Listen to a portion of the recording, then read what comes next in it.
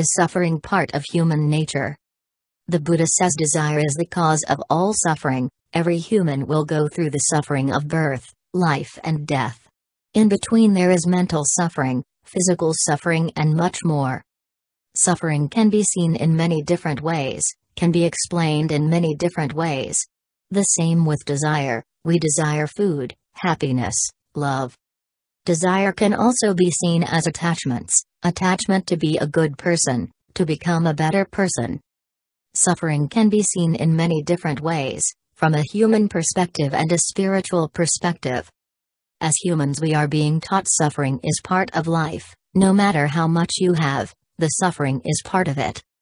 Buddha also said it is the ignorance that does not allow us to see through the suffering. Ignorance meaning not having the knowledge of what is behind the suffering, what is the suffering and how do we deal or negate the suffering we feel and see within ourselves and around us. We even might have an attachment to suffering.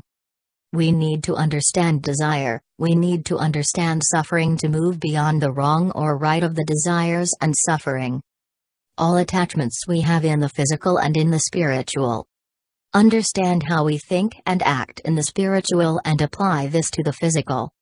In a spiritual reality that is beyond suffering and desire we observe and react. In a human world of suffering and desire we act and observe. Reality is that what we call suffering is part of a thought system that keeps us in the mindset of suffering and desires that attach us to the human reality of control. Life and death is not suffering, it is movement through the greater experience of spirit. All the suffering in between can be understood through knowledge of the one mind within our own being. All the suffering we go through now is the same as the suffering we went through many lifetimes. When we can stop seeing it as suffering, and can understand what we call suffering, changes can be made.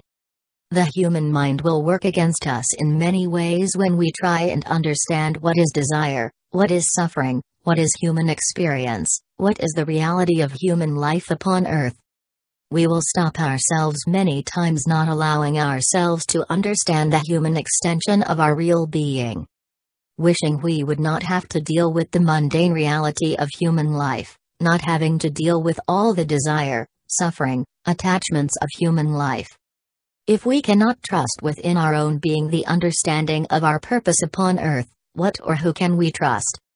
The trust is something that is or has a need to come from within, as the human feels the desire to go within and find all the answers.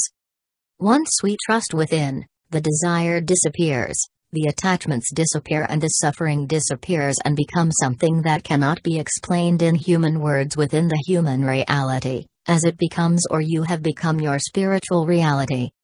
A place where suffering, desire and attachments do not exist.